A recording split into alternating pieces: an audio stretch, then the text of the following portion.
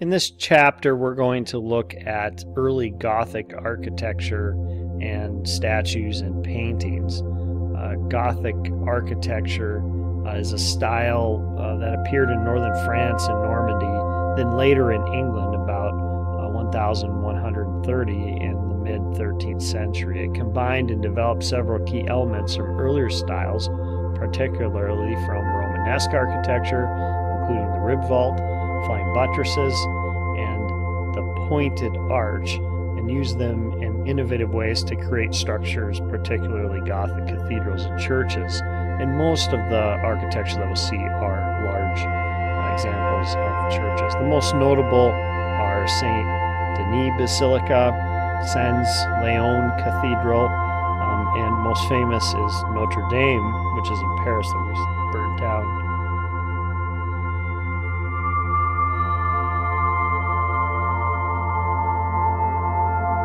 Here's the inside of the ambulatory of the Basilica of Saint Denis, and here we can see the rib vaults, which are these vaulted ceilings that have kind of a heightened structure, or these support columns that look kind of like bones coming out.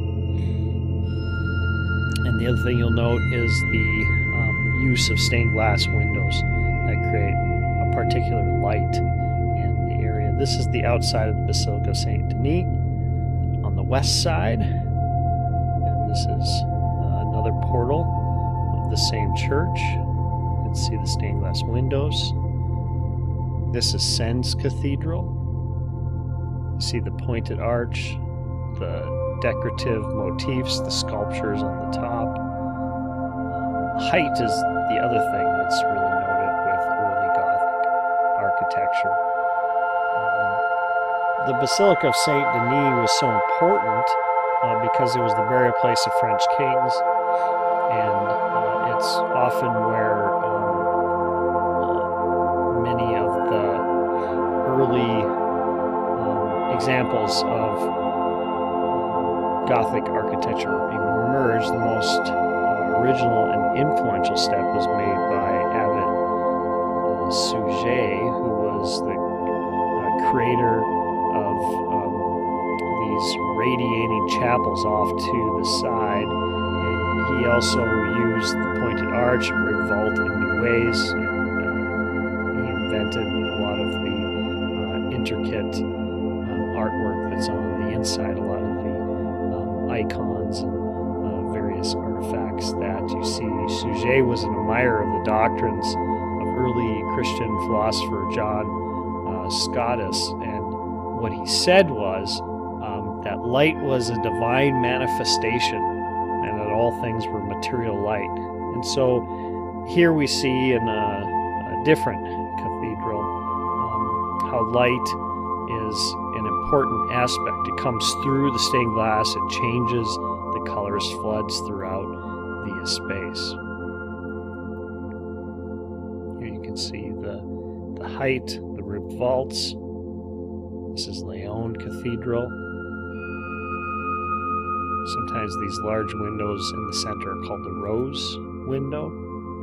Here you can see an example of buttresses. That's the side supports. As the structures got bigger, they had to figure out a way to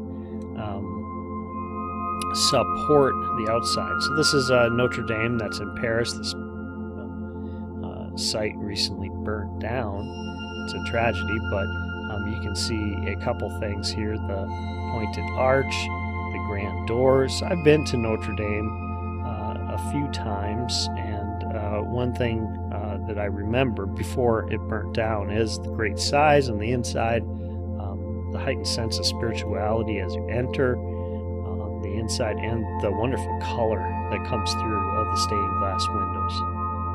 Here you can see an example of the flying buttresses and the many structures that were used to support these buildings. As they got bigger and bigger, the architects had to figure out ways to support, and so support structures were put on the outside of the building to support the great weight of the stones.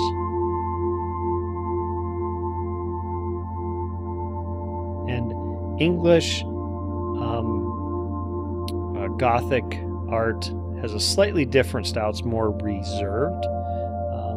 It's not quite as large, doesn't have quite the height, but it still uses the same rib vaults and pointed arches that we see in the French churches.